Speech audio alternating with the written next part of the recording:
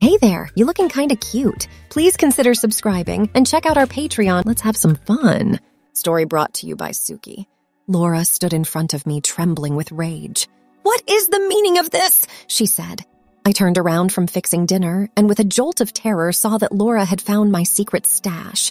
She clutched a crumpled fistful of my panties and stockings in one hand. In the other, she held my favorite pair of high-heeled sandals. She held them up to me accusingly as I stood there absolutely speechless. I should have known as my collection of clothes grew larger, so did the chance that this moment would come. So who is she? Laura said. Someone at work. Tell me. Right then, I realized she had completely mistaken the situation. She thought I was having an affair. Laura, I stammered. It's not like that. Oh, it isn't, is it? She snapped, clearly not believing me. Then why don't you tell me what it is like? I had no idea how she would react to the truth. What was worst, finding out your husband was unfaithful to you or that he was a closet sissy? I knew there was no way she would stay with me if she thought I was having an affair. I made a quick decision in favor of the truth. There really was no choice. For the next 5 minutes or so, I did my best to be coherent as I told her about my most secret fantasies. Laura listened quietly, as if evaluating the sincerity of what I was saying, and still holding off final judgment. Then I took her to the computer and brought up the page for one of my favorite cross-dressing sites. Even showed her into the chat room where I'd spent many a night talking to my girlfriends while pretending to be at work on some project or other for my job. Laura watched with obvious interest. To my immediate relief, her anger seemed to have disappeared, nor did she seem disgusted by what I showed her. It was my fear that she'd divorce me that had led to hide from her my passion for dressing up these last 3 years. Instead, a whole different expression seemed to dawn on Laura's face. What's your screen name? She asked, looking at the prompt that served as entrance to the chat room. Juliet, I said, a little shyly. Juliet? Laura said, sounding amused. That's very cute. And everyone on here is a girl like you? Why, yes, I said. Once in a while, a real woman comes on, but mostly it's just out of curiosity or because she has a husband or boyfriend who's a girl. And what do you talk about? Clothes, makeup, hair. Sometimes we share fantasies. I see, Laura said. I could tell she was calculating something, but I didn't know exactly what it could be. Laura, I said, figuring I'd give it a shot. You're not angry, are you? No, she said. I'm not mad. You aren't having an affair. You're not talking to other women. There's no problem as far as I'm concerned. I felt a flood of happiness and gratitude race through me. It was like a huge burden had been lifted from my shoulders. Oh, thank you, Laura. Thank you for understanding. You don't know what a relief it is to be able to tell you. I've always wanted to, but I was scared you would leave me. Laura laughed. Over something like this, never. I think it's rather darling, actually. The whole encounter, which had started out as a nightmare, was turning into a dream come true. In fact, she continued, I'd like to see what kind of girl you make. She handed me back the lingerie and silver high-heeled sandals. Go upstairs and make yourself pretty, she said. I'll finish fixing dinner. For the first time in our married life, I didn't have to hurry or hide. I spent time carefully applying my makeup and lipstick, using the special lip liner I had bought only a few days earlier, but had despaired of ever actually using. I brushed mascara onto my lashes and added just a bit of eyeshadow. I stepped into a pair of pastel-colored panties and stood in front of my closet, agonizing for some minutes over what to wear for my debut. I finally chose a simple yellow skirt with a matching halter top. There was no time to do anything with my hair, so I just pulled it back in a ponytail using one of Laura's big black scrunchies. Deciding against stockings or pantyhose, I slipped into a pair of sandals and, holding the railing for support, made my way back downstairs on trembling knees. Laura turned as I made my entrance and let out an appreciative whistle. I turned fire engine red. Laura laughed. You know something, Julia, you don't look bad at all. That outfit is absolutely precious. Turn around and let's have a look from behind, will you? I turned around slowly, heart pounding in my chest. I love that little halter top, and those sandals make your feet look so dainty. Why don't you paint your toes?" I explained that I had on occasion, but that I was always too afraid she might see them and catch me. She said. "I guess that explains all those nights you wore your socks to bed." I didn't dare speak, for fear of saying something wrong. "Well, I guess you won't have to worry about that anymore, will you?" I shook my head, absolutely thunderstruck at my good luck. "Only problem," Laura said, stepping forward and pressing at the front of my skirt, "is this right here. Kind of pushes the material out and ruins the line, don't you think?" I nodded mutely. "Let's put dinner on hold for a while and go upstairs, Juliet," Laura whispered. "Perhaps you can make love to me as a girl. Would you like that?" "Yes," I managed, backing it up with an enthusiastic nod. "I would very much." I was trying to control myself. "So would I," Laura said. "I've never been with another girl before." The next hour we spent engaged in the best sensations since we first met. I did all the things I had only fantasized about. Over the next several months, things gradually did change in our relationship. Laura enthusiastically encouraged my feminization. She asked me to print out the stories and fantasies that most appealed to me. She read through the stories with great interest, highlighting passages and making notes in the margins. Meanwhile, she helped me shop, instructed me on how to apply makeup, and showed me how to properly set my hair. She was always surprising me with little gifts, nighties, a pair of dangle earrings for my newly pierced ears. With her help, I was able to modify my everyday wardrobe to affect an androgynous look even at work. Now, even when I wasn't fully dressed, I still felt feminine. After so many years of hiding that side of myself, I was finally free to explore it fully with the help and support of my beautiful wife. I was in heaven. In return, Laura asked for nothing more than that I help out a little more around the house. I was so eager to show her my appreciation for all she had done that I wound up taking on almost all of the household chores. I hardly realized it, but the balance of power in our relationship, which had always been pretty much equal, had ever so slowly shifted entirely to her. Laura handled our finances, our social life, and our love life. She even insisted on driving the car wherever we went.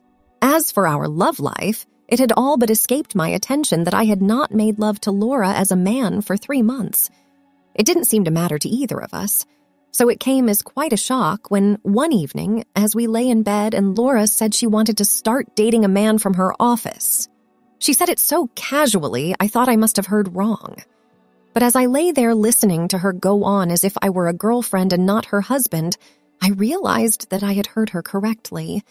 There was a guy named Greg at her office who she had a crush on, and the feeling was more than mutual. He had pursued her for quite some time, and she had always put him off. But now Laura said she thought the time had come that I could accept the way things were. "What's the matter, Juliet, dear?" "Laura," I hardly knew where to begin. "You're talking about having an affair. But how could you... I mean, don't you love me anymore?" The pleading in my voice was truly pitiful, but I couldn't help it. "Of course I love you, silly," Laura said. "I thought this was okay with you," I went on. "I thought you didn't mind me dressing up." "I don't," she said. "Then why?" "Because I need a man in my life." "But Laura, I'm your husband." Laura stopped what she was doing, propped her head on her hand, and gazed steadily into my eyes. She brushed back the long brown hair that had fallen across my face. "Honey," she said quietly, "look at yourself. Do you think you look like a husband?" I knew I was trumped. There I was lying next to her in a baby doll nightie, silver polish on my fingers and toes, lip gloss and mascara on my face. Laura smiled gently. "Juliet, I read those stories you printed out for me. Every last one of them. It is so beautiful what you are trying to become. It's what you really want, and I want to help you. But you have to think of me, too. We'll still be married, and you'll continue to be important to me. I don't want to lose any of what we have. But, darling, you have to give a little. You have to meet me halfway."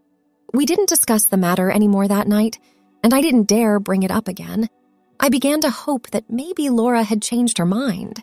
Then, about a week later, while we ate lunch in a small bistro after a morning of shopping, she told me she was having dinner with Greg the following night. I felt my face tighten and my body grow rigid, but I didn't say a word. It was a very long ride home. That night in bed, Laura tried to embrace me, but I refused to respond. "Okay," she said, "be like that." She turned over and went to sleep. I lay awake in the dark, wondering if maybe I shouldn't have turned away her advances. I was in a precarious position after all. She could easily decide she didn't need me for anything anymore. I was so confused and worried I felt sick. I wanted her reassurance, her touch. I wanted her to tell me she loved me again.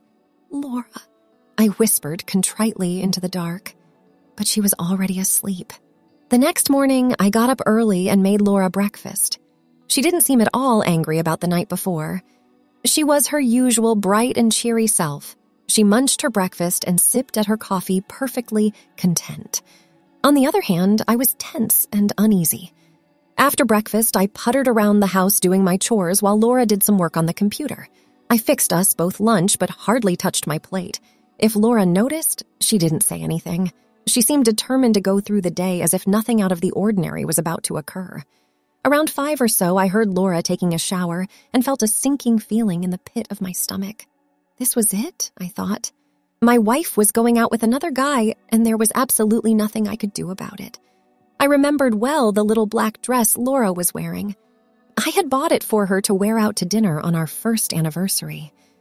I wondered if she had chosen it on purpose. "Don't look so solemn, Juliet," she said. "It's not the end of the world, you know." She lifted my chin and gave me a soft kiss. The taste of her lipstick remained long after the front door closed behind her. What could I do? I poured a glass of cold white wine from the fridge, took it into the bathroom, lit some candles and incense, and settled into a warm bubble bath. I tried not to think about Laura and Greg and what they might be doing before the night was over, but it was impossible. And the damnedest thing was that every time I thought of it, I felt a not totally unwelcome stirring between my legs. I dried myself off, slipped on my favorite red silk teddy and high-heeled sandals, and headed for the kitchen for a second glass of wine. Then I went to the computer room. Fortunately, the weekends were always a pretty hot time, and before I knew it, I found myself describing my plight to several of my old girlfriends. I was surprised to find that although they sympathized with me, everyone last one of them took Laura's side. I think Candy put it the best when she said quite plainly, "What did you expect, Juliet? Of course she was going to go looking for a real man sooner or later. Besides, didn't you say you showed her the kinds of stories you liked? I've role-played with you enough to know that this is what you like." Admit it, I knew she was right, but a part of me still found it all so difficult to accept. I had always kept my fantasy life and my everyday life so carefully separated. Now the two were rapidly merging, and I was having trouble keeping up with all the changes coming my way. Yes, Candy was right. This is what I'd always fantasized about. So why was I having so much trouble accepting it? And I stayed on the chat line for longer than I expected. I was starting to feel a little better. In fact, I stayed on so that I had lost all track of time. Before I knew it, I heard a key turning in the lock and the sound of Laura's voice talking to someone. There was the sound of male laughter, and I realized it must be Greg. I felt myself flush with panic. I had to get back to the bedroom. No, not the bedroom. Maybe they'd be heading there. Maybe the spare room downstairs. But to do that, I'd have to pass them on the stairs. My only hope was to close the computer room door and hope that Laura either didn't see me in there or was too absorbed in Greg to pay me much attention. But I couldn't help but feel a burning resentment that she had thought to bring him back here of all places. Couldn't they have gone back to his place? Or at the very least rented a motel room somewhere? It was bad enough that Laura had decided to screw around with other men. Did she have to do it under our own roof? In our own bed? I managed to get up fast enough to close the door to the computer room and spent a few anxious seconds hoping I wouldn't be noticed. Then I heard a light tap on the door and Laura's voice. "Juliet, honey, are you in there? Come on out. There's someone I'd like you to meet." I stood there trembling, heart pounding, hoping she would just go away. "Juliet, stop being silly and come out of there. You're embarrassing me." I realized there was nothing to do but go through with this, no matter how humiliating. I opened the door slowly and saw Laura's face brighten as she took in my outfit. "Oh, don't you just look scrumptious," she said. "My favorite red nightie, and is that lavender I smell? Did you dress up especially for us?" Before I could answer or even consider the absurd idea, was it really absurd, or had I unconsciously hoped something like this would occur? Laura took my arm and half dragged me out to the living room, fighting desperately to keep my balance on my high-heeled sandals. The last thing I wanted at this point was to make my entrance falling flat on my face. "Greg, I want you to meet someone," Laura said excitedly. "This is Juliet." The man standing at the fireplace, with a drink in his hand, turned slowly. He was extraordinarily handsome, blonde, square-jawed, smiling blue eyes. He was dressed in an impeccably tailored suit with a fashionably dark blue shirt and black necktie. Even the suit could hardly conceal his powerfully built physique. "So this is the little lady of the house," he said, grinning. I stood there completely dumbstruck. There I was in a nightie and heels. My face was lightly made up and I was wearing lipstick. Under the circumstances, there was no question of acting the wise guy or pretending to be tough. It would have been just too ludicrous. Besides, not only was he at least 6 inches taller than my 5'7" body, he must have been at least 50 pounds of solid muscle heavier. Looking at him, I couldn't help but understand why Laura had wanted him in her bed. Her bed? I was beginning to feel a little sick. Or maybe it was excitement, but excitement about what? Laura's voice brought me out of the fog. "Juliet," she said sternly, "don't be rude. Say hello to Greg." "Hi, Greg," I said softly. Laura continued warming up to what was beginning to seem a scenario she had planned all along. "Since Greg and I are going to be seeing a lot of each other in the future, Juliet, we thought it best that you came to accept your place in the, situation as quickly and thoroughly as possible." I had no idea what she was driving at. Laura seemed to read my mind, or at least the confusion on my face. "What that means," she continued, "is that I don't want to hear a lot of belly aching from you, Juliet, and I especially don't want to have to endure any of your tiring pseudo-male posturing. I just won't tolerate any whining, complaining from you. As far as I am concerned, you have voluntarily given up your role as a male in this household. Do you understand?" I felt like I had been betrayed. It was one thing to say this in private, but with another man present, it was almost unbearable. My face must have been as red as my nightie. I was looking at Laura pleadingly, but she was showing no mercy. Even worse, I could feel Greg's amused eyes on me the whole time. I didn't dare turn to look back at him.